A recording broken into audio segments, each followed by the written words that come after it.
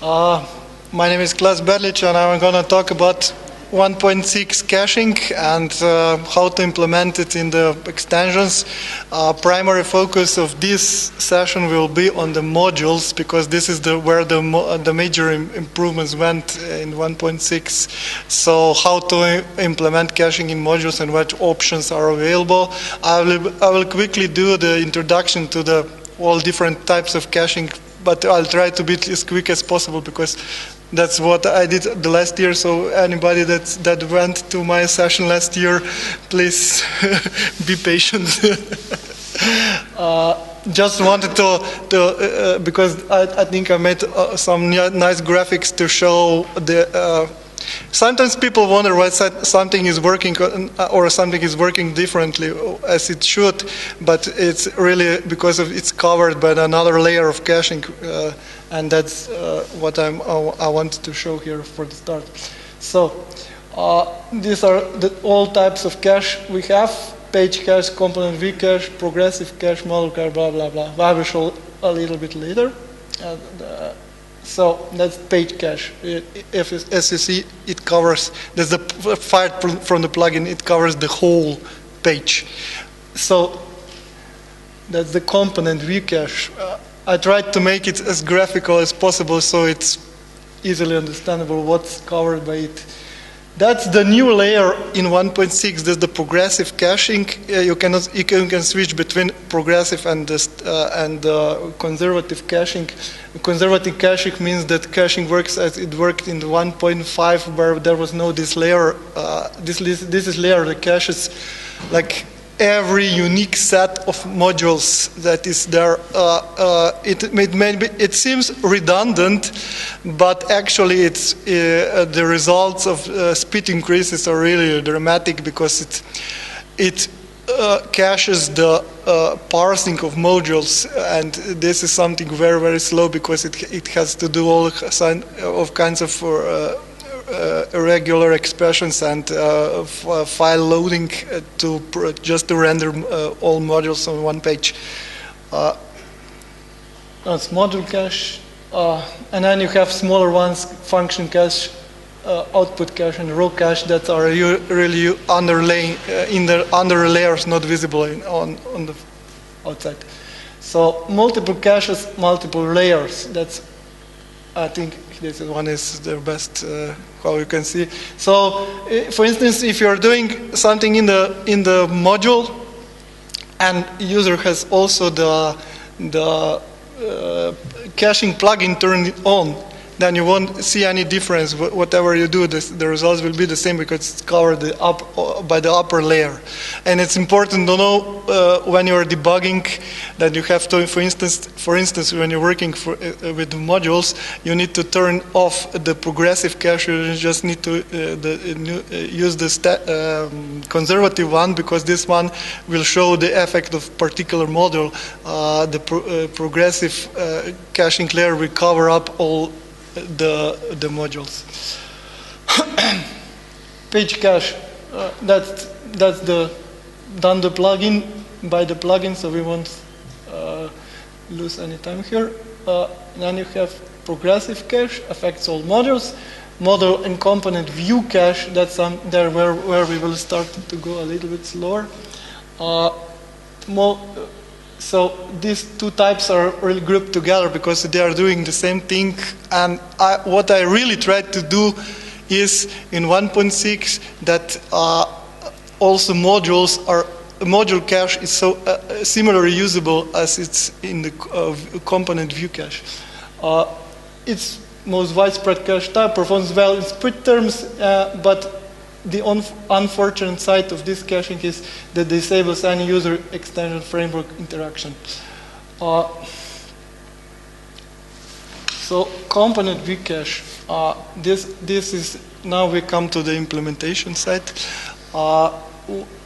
Before, caching used just the URL as the caching ID, but that is really not safe, because user can easily add a random parameter to the URL, and he can fill up your storage, caching storage. If it's disk caching storage, okay, then you will probably get away with it. But if you're using, for instance, memcache, he can fill up your caching caching storage very quickly by you just adding and random is random and changing this parameter, and every unique URL will create a new. That's for 1.5. That's why in 1.6 you have an array of safe URL parameters that you pass to the component view cache, like this. You see, that's content controller usage is the example. You just create. Okay, I have ID, category ID, limit, blah blah, with the filtering option, and you pass these safe URL parameters to the display method, and then it will just use those parameters as for creation of caching ID. So anything additional to this won't be used at all. So this DOS window of opportunity is closed now.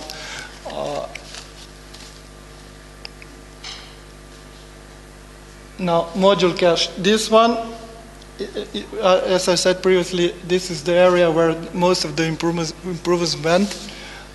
Beside this, all these new options, we now have an ability that we add CSS and JavaScript and all these header manipulations, and they will work actually with when you turn on the cache. If perhaps some of you worked with modules in 1.5, when on the first load the JavaScript call add JavaScript. JDocument add JavaScript worked. On the second load, when it pulled out from the cache, it just disregarded this because there's no interaction between framework and the module itself. It sounds a bit paradoxical, but that's how it works. And now there are like this, all kinds of these workarounds implemented that caching is not stored as one big unit, so what's in the cache is not stored as one big unit, but it's stored in smaller parts. So the header is stored separately, the body is stored separately, and then when cache comes, it's fired, these headers are merged together again, so in theory it should produce the same output as without the cache. New 5 modes of operation. This is where most expansions went, because before you had just one like semi-static mode of operation. You could just module cache, you could just turn it on or off, and that was it. Okay, you can also have lifetime, but that's a minor option. Now you have 5 different options, and I'm going to explain how and when to use these 5 different types and why they are there. 3 of those options are to set from module, are just fired from module XML file, and 2 are meant to be used within the module. They are actually like proxies to callback cache, so they are caching the helper method of the module, and I'm going to show you how it's done in practice. Modes to be set in XML. I tried to cover like most common options, so you wouldn't have to make them yourself, because, for instance, static one, that's meant for the modules that really don't change. I don't know, hello user, and that's it, and it stays the same. It doesn't need to change, so it needs just one caching file on, so every user will get the same message. No, of course, when you don't have a personalization in this, when you have just I don't know, modules showing one picture, for instance. And that picture is created on the fly, so it makes sense to use cache, because if you're just using a static picture, caching is not needed. So there is static one. There is also old static. That was some weird kind of, it's 1.5 definition of model caching. It's one cache file for all pages with the same module ID and one end user ID. Why they chose this, I don't know. But it's here for the old modules, and for the modules not using the opportunities available in new caching system, so that they still work the same as they did before. And it's also the default. If you don't specify any of the new kinds, any of the new options, you will get this one. And there is a third one, item ID, changes on item ID change.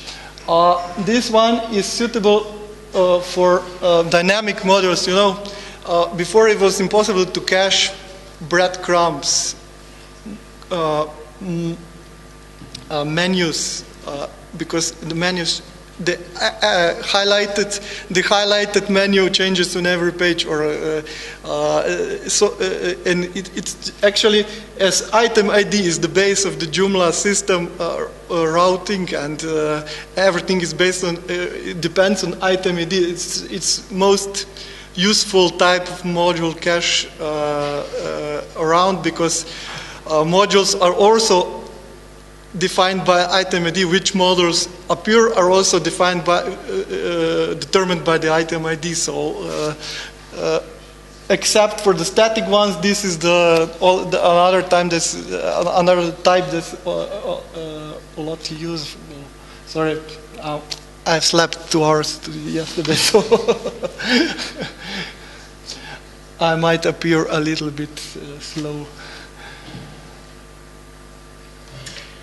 Okay, how do we do that? In addition to cache field that was required in 1.5, there is new hidden field. You see here. First you have cache, yes. Then you have. I will show you the example.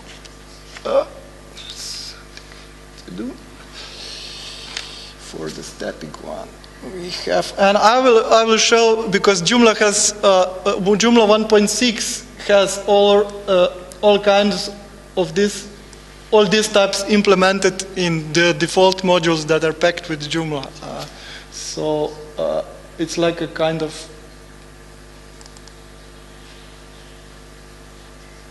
examples. I'm sorry, this is a really slow netbook, so have patience. Okay.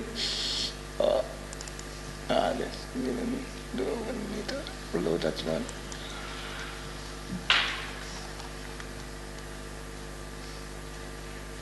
So you have the old field cache. That's the same as it was before in 1.5, and caching, cache time, and then you have this cache mode that fires default static and value static. This one fires this static mode of operation. Then we have the item ID that's used in breadcrumbs and menu. For instance, menu.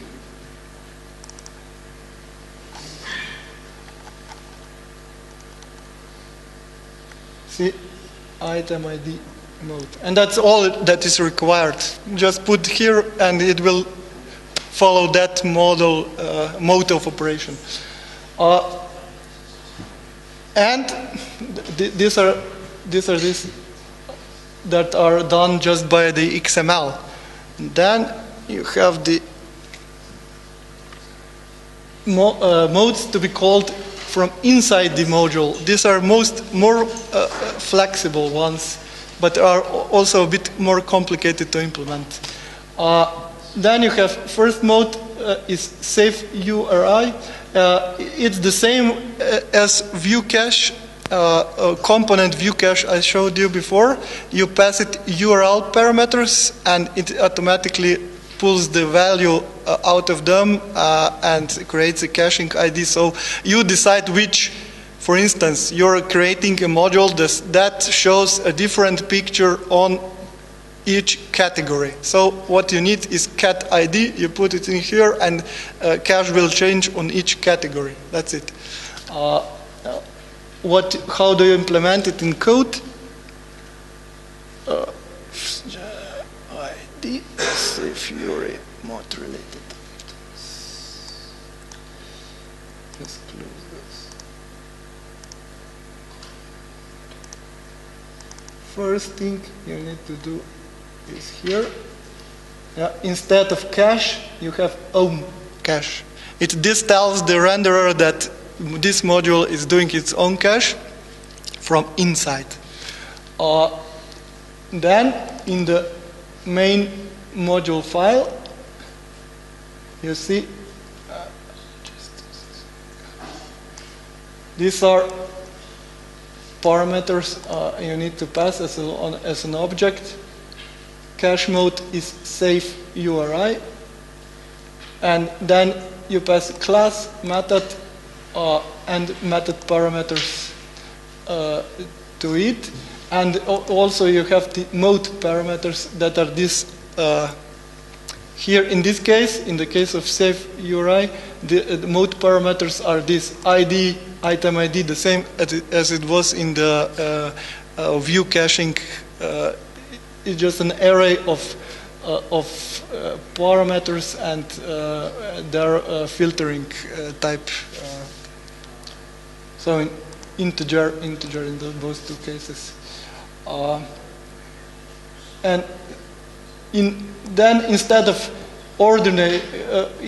calling list is mode related items helper get list, you call gmodule hypermodule cache and pass this parameter. So this is actually, as I said, this is actually callback caching made easier, so you don't need to invoke all these classes and define the workarounds and so on.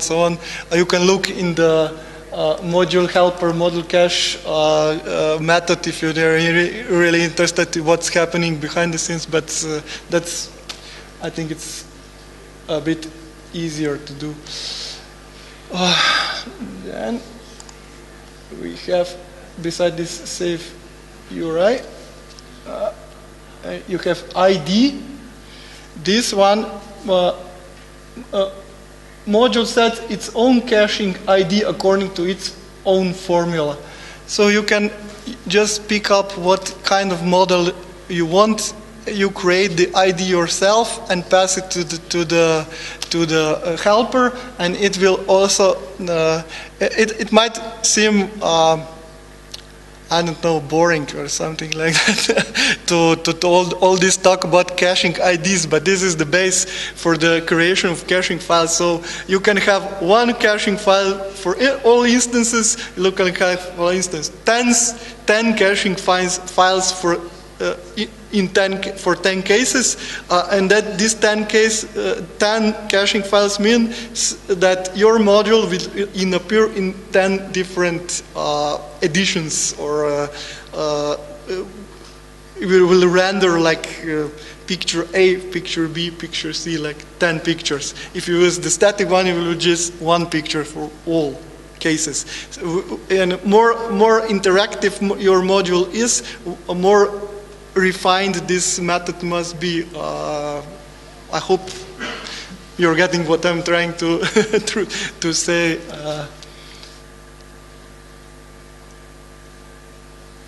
ID articles category. So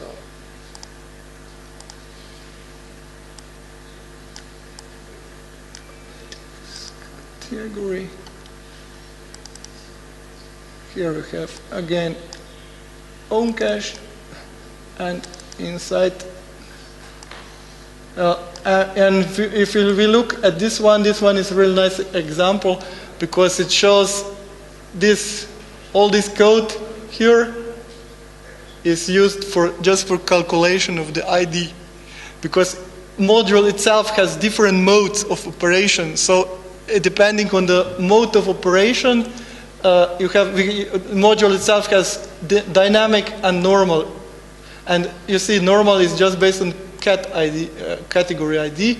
In the case of dynamic, you have different types.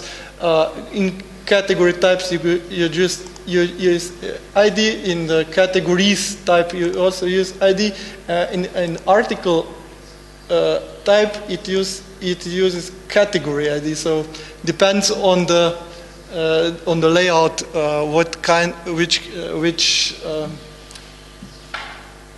how the ID of the cache will be calculated. Again, we are using the module cap or module cache and passing the parameters, which are here. Cache mode is ID.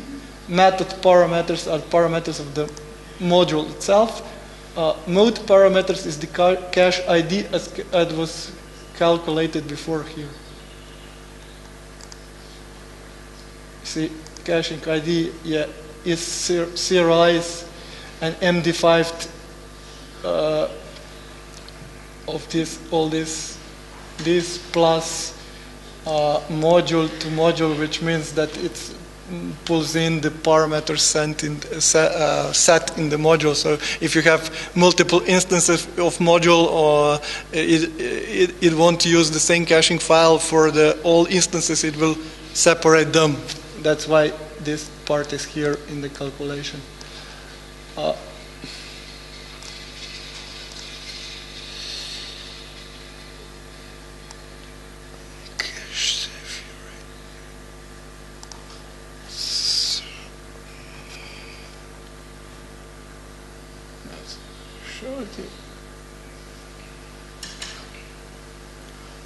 Now I'll just quickly mention these two function callback cache. It's first of the flexible or perhaps I can spend some time here. First of the flexible caching types, it's really useful type for all of you that are programming like dynamic components that are not just doing one thing. Simple things. The more complicated is the extension, more refined cache it needs to work properly. So caching functions is really useful. And also Joomla itself uses this in the back in the system, in the framework, to speed up things like rendering modules, or I will show you function. One is called in component helper, for instance.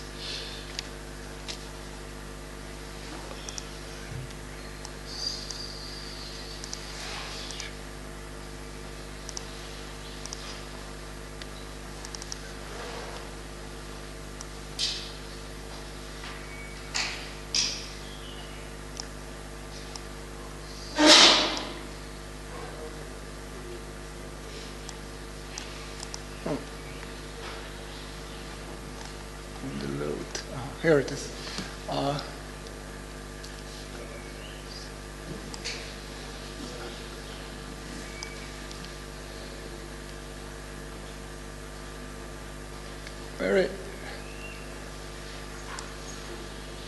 So instead of doing this query all over again, the callback cache, first time it runs the function, then it stores the result of the function in cache, and until the parameters passed to the function change, it just reuses.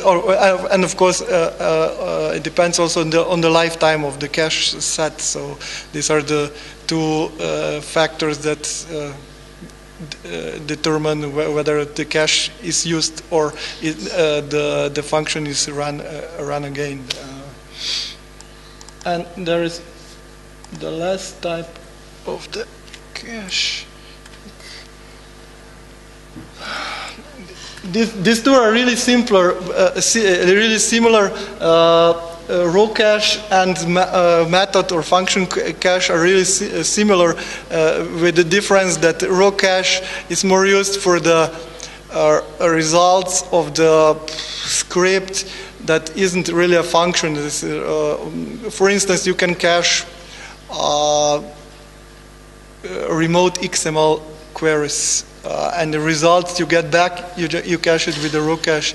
With the function, you need to have a function actually which you can cache. You cannot cache smaller parts of the inside the function, but actually the function is like proxy to the row cache in its essence.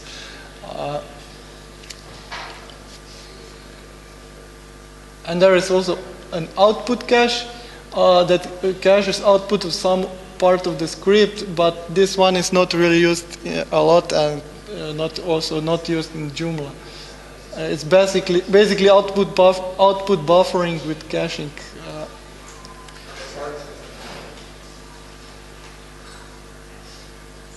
Row cache is fully controlled by the coder, so you need to decide what to store, when to store, how to classify stored units, and so on. It doesn't have anything except serialization and deserialization working in behind of it. So you need to manually call store, and then you need to manually call get method to operate on it. Function callback cache, or the function cache doesn't have a get method. It just has. If we look at it, page.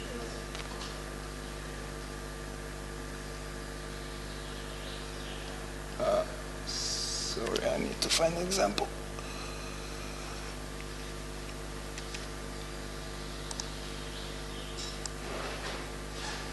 It just has the get. It doesn't have the store, the callback cache. See, function itself. The caching itself runs store if it needs to, but in case of row cache, you're the complete control. You decide at which point to store and which point to get. For instance.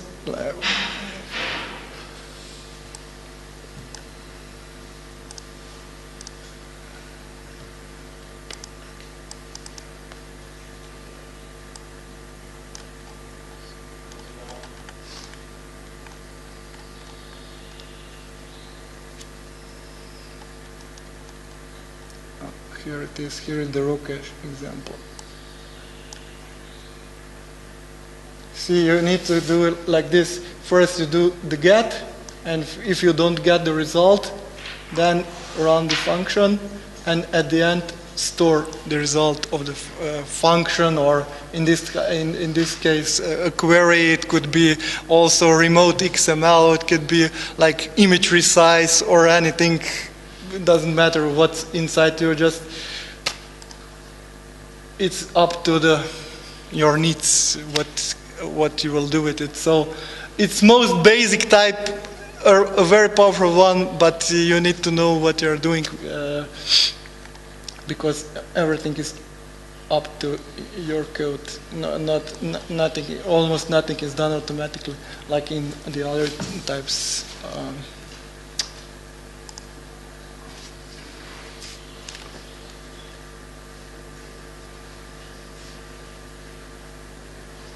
So examples of use: model performing expansive queries or similar operations.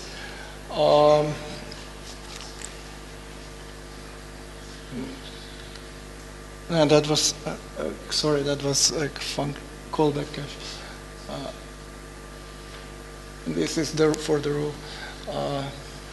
Expansive queries, remote XML, tom-based, reusable text, or any reusable data set. It's a bit abstract, but it can come handy. How do you access a row cache? That's something that's different between 1.5 and 1.6. You just access it by passing an empty controller, you see,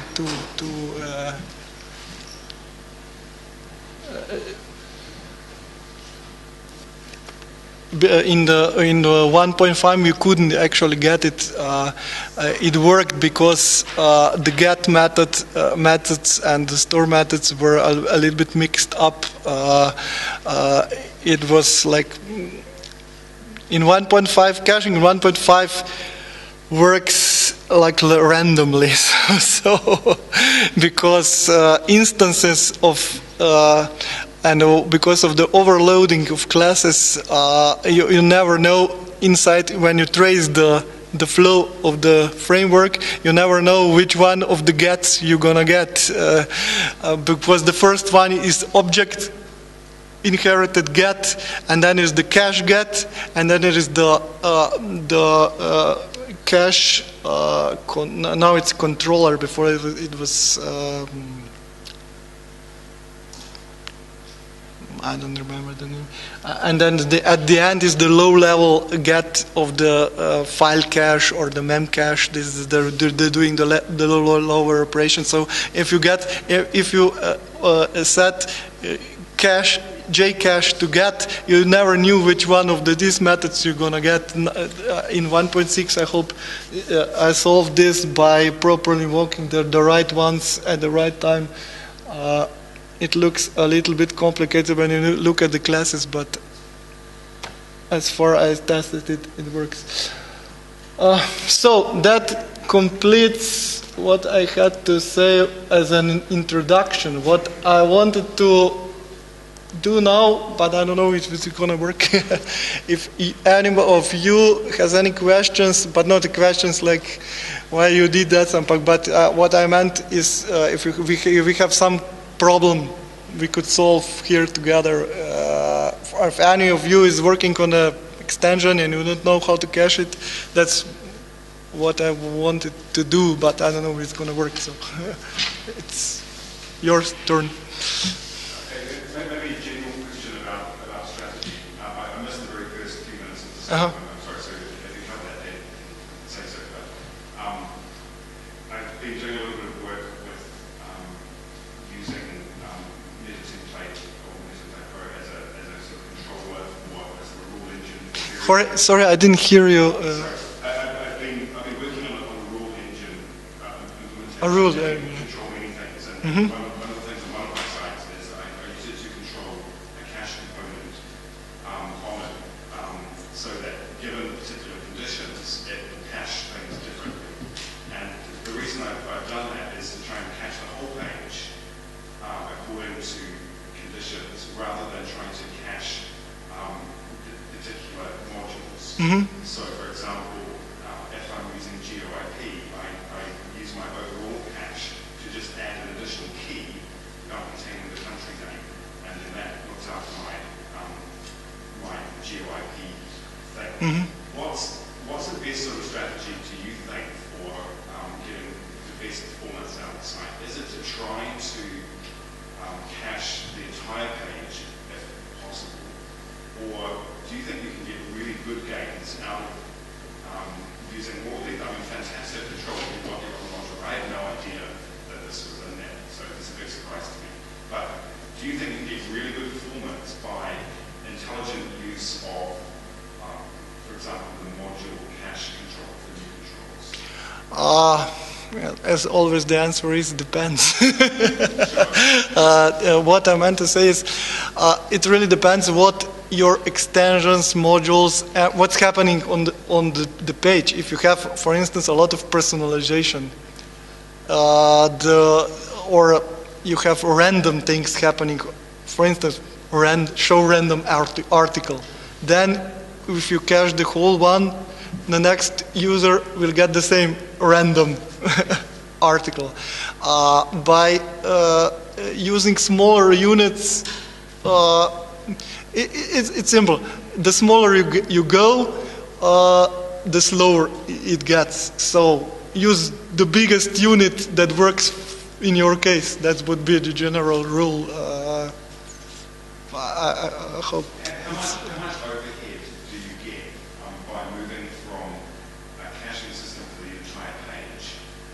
If that, for some reason, isn't possible and you need to do it on a module basis, how much overhead do you immediately get just by doing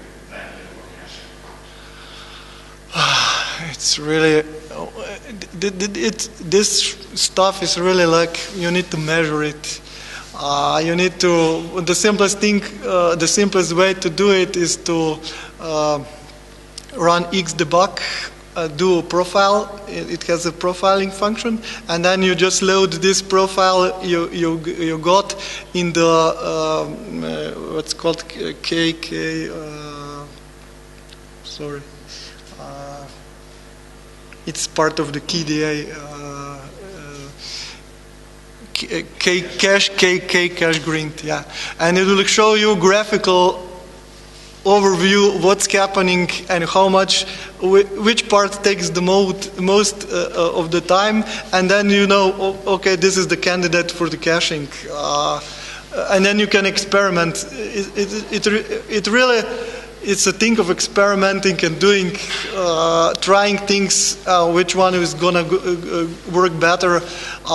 Of course, also depends on if you have 1 million users in a minute, or if you have 100 users in a day, then you don't need cache, because cache will expire before the next one, the next user will come, and it will actually make things slower because there is an overhead when you create a caching file. There is an overhead of creation this compared to just running a function, but this is small percentage compared to what you gain when you next 100 or 1,000 or 10,000 users get the same thing and just load it from a file or for a unit stored in memory. Please say the name of the tool again. K-cache grind. K-cache grind. Yeah. I can write it. K-cache. Yeah, K-cache grind. That was really probably. I don't have it here because it doesn't run on. I have Windows, but I thought of running. It doesn't have a CD, so I could not.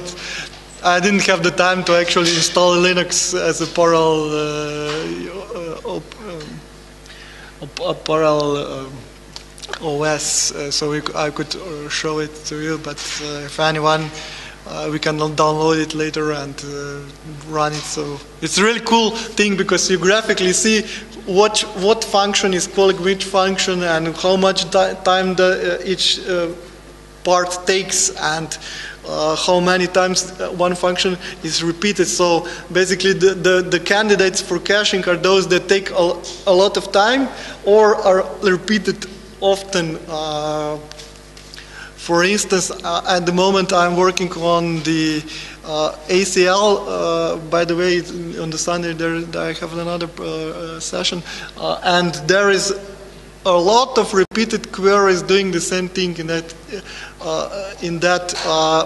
because, for instance, you query for groups that particular user is a member of, and in the case of not so much repeated, for instance, in the Facebook when you have a lot of users that are logged in, but in the case of CMS, you have one user that's really prevailing. That's the unlogged, not logged in user. That's the, in 1.6 terminology, is the public group, and every user in normal without the cache, every user that comes to the page.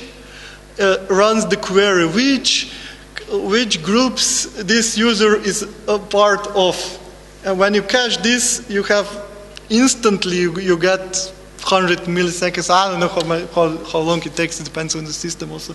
No, perhaps not 100, perhaps 10 milliseconds. But that's something that's repeated over and over again, and it really rarely changes. So it's a really good candidate for very long time, lifetime of cache, because it would really need to change only in the case you add some user group. Otherwise, it will result would stay the same. Yesterday at the night when I was debugging something, I found out that actually the same query for this particular query I'm talking about is run like 5 or 6 times repeatedly in Joomla. Okay, this can be solved by temporary caching in the static variable, so you don't have to do it 6 times, do you save this 5 times, but still the next public user that comes will still have to run another one without the more permanent type of cache. I hope I answered your question. Yeah, that was good. Another question. What do you mean by the raw cache up there? I didn't understand what you were talking about. Raw cache, that's the name I came up with, so I don't know if it's the right one. It's the cache that stores anything you give to it. Cache, anything you can pass anything to the caching and it will store it. It can be, for instance, a picture. It can be any data type can be stored with raw cache. For instance, callback cache, you cannot store a picture in a callback because there is no callback. It's a picture. It's not a function. View cache also covers something completely different. So raw cache is most basic ones. It takes any data type. And it's entirely up to you what you do with this raw material you passed to it. It doesn't have any workarounds working on it. Nothing, just stores the thing,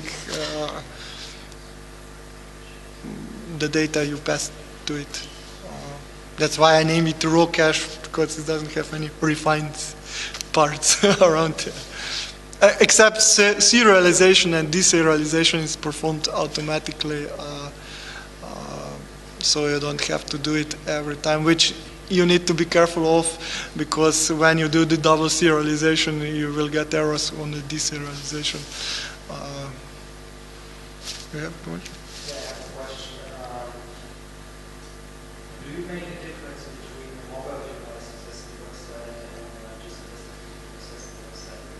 Because there are some templates that have mobile views that is just render the page with one color.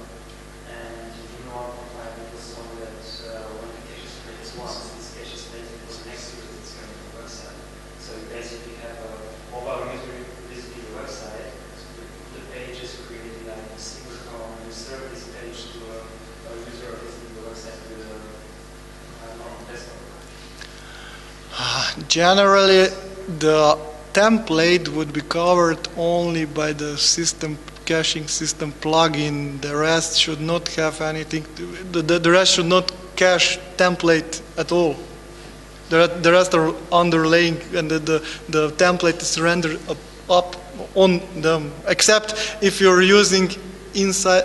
Except if you're serving different templates or different layouts inside the component, for instance, then view cache would cover it, and with that what you're talking about would happen. Yeah, really. Generally, if you're doing this template, I mean layout switching and things inside the template itself is not covered by any type of cache except the plugin. Plugin is just the flat one. That one does not have any. It just stores the whole page, and that's it. That's why it's not really useful. It gives you the most speed, but it kills all the flexibility. So it's just freezed in first one that comes, creates a page, and whatever happens on that page is stored until the cache expires for that particular page. So there are not so many cases where this plugin is really useful, because normally pages, more and more websites are not really static. There are really dynamic things happening on the website, so you need to make smaller caches to enable this interactivity or random things happening, or I don't know, the clock changing. If some people have the clock on the website, it's a stupid example, but it gives you the picture what I mean. If you would cache that page, you would have everybody for the next 5 minutes would get the same time showing.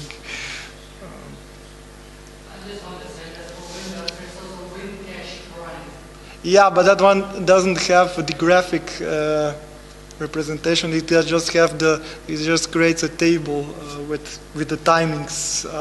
The K cache grind creates really nice pictures out of it. So it's really more really easier to see what's happening. Speaking of Joomla site in general, is there any sort of lower caches you recommend, like Memcache, Halfcache, Yeah. Is there any that then you recommend with Joomla to speed up the size? You can run basically any in 1.6. You can run basically any kind of memory cache that I know of. Because that's the one of part of the improvement was to enable Xcache, WinCache. I really forgot a little about this one, but I can just look it up and it was not working. Okay. We can look at here. I'll tell you in a second. Joomla cache controller. Non-controller storage, sorry. Here we have APC cache lite, that's another version of cache of file caching. E-accelerator, Memcache, WinCache, and Xcache. That pretty much covers every major. That are the drivers that are all actually, or at least as I can say, and as I have tested, that are working, because in 1.5 there were some of those were present but were not really working. So. They don't require a component to be coded in a specific way. No, because the more abstract JCache, you just call cache to get, for instance, and one of the controllers, and then whatever you have set as the storage is used, and it has the same functions. So whatever storage you use does the same thing, but just of course the memory-based ones does it much faster. No, you just need to take care that you have the proper drivers or the proper, for instance, in the case of Memcache, you also need the Memcache running the daemon and the PHP extension. You need both for the Memcache. But in general, when you go to the configuration, you just get in the drop-down the ones that are actually installed on the system. The only case when you could get in trouble is when you would disable certain, you would, for instance, set Memcache as your storage, and then you would disable it in the PHP, or then it wouldn't work. You would have to manually go to the configuration and change the storage. But normally that shouldn't happen by itself. It would happen if somebody would be messing with the PHP settings. As I said, as far as I know, it works. I've tested a lot, and it's really better than it was in 1.5, but of course bugs are still hidden in waiting to be solved. That's always so. One of the things that were improved also in 1.6 was that because some of those caching systems don't have the locking and unlocking, it's now implemented on the more abstract level. So every item is when for instance, when you're storing some item, that item gets locked for all the others, so that it doesn't happen that two people would write to the same, two instances of the application would write to the same file, and then we would get corrupted, or file or item in the memory, in the memory cache, memory-based caches. that's something that was really implemented in 1.5 in file caching, but on a lower level. It was like with locking the file. Actually, now it's checking. Now it's done with a flags. So the system sets a flag. It's locked, and then so it works the same for all the storage drives, because some of those don't have the native mechanisms for locking or unlocking. Some have this implemented in the lower levels, so you cannot write at the same time to the same. I will say it from my mind. For instance, Xcache, I think that it has it, but I'm not really sure that you cannot write to the same item in one. For instance, perhaps in WinCache you could do that, because WinCache is, I think, the least developed of those. But it's also only usable on the Microsoft. What's it called? Microsoft, not Apache, but the IIS. Yeah. Yeah. What happens to the thread that is trying to access the cache within writing cache and so on? Then you get in the loop.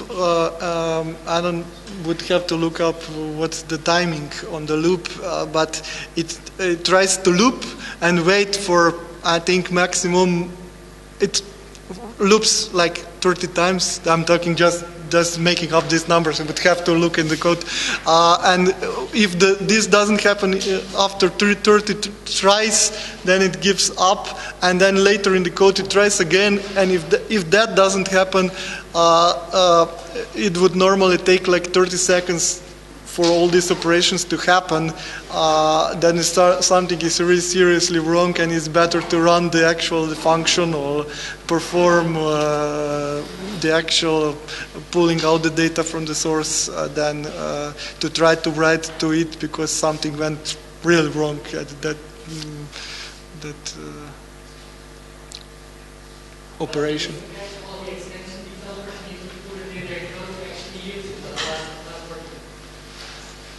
Depends on the type of the cache. Yeah, but for instance, if it fires the system cache plugin that covers everything, that one doesn't need to have any developer intervention, but all others do. Yeah.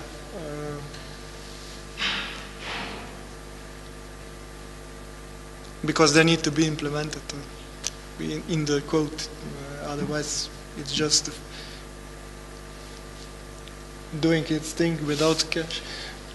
We can actually look up these timings I was talking about. Storage. As far as control.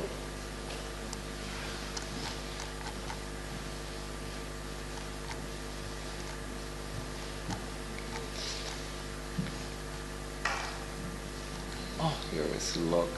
It's implemented in the lower level.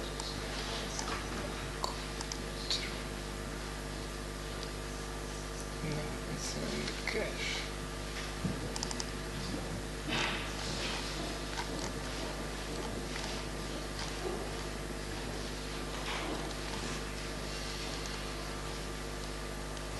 Lock.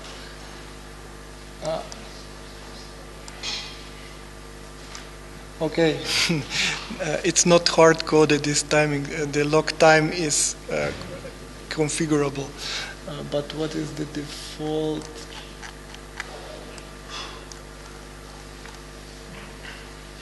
A lock time 15 seconds is the default.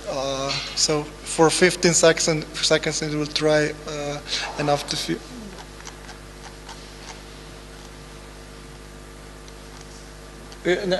actually it will wait for 15 seconds and then will try again. That's how it works. And then it will try 2 times, and if it fails after the second attempt, it won't try again. It will just run the function with or whatever it's done without the caching.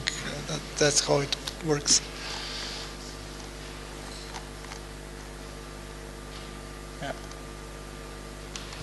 You can look at the code if you're really interested in how it works. I must admit, I really a bit forgot of details because this was done like a year ago. So, anybody else? Then if okay. Do you have any plans to try to work on the system cache anymore to allow any type of configuration for that? That would be a really tricky answer. I was actually banned from the project, so I cannot do that.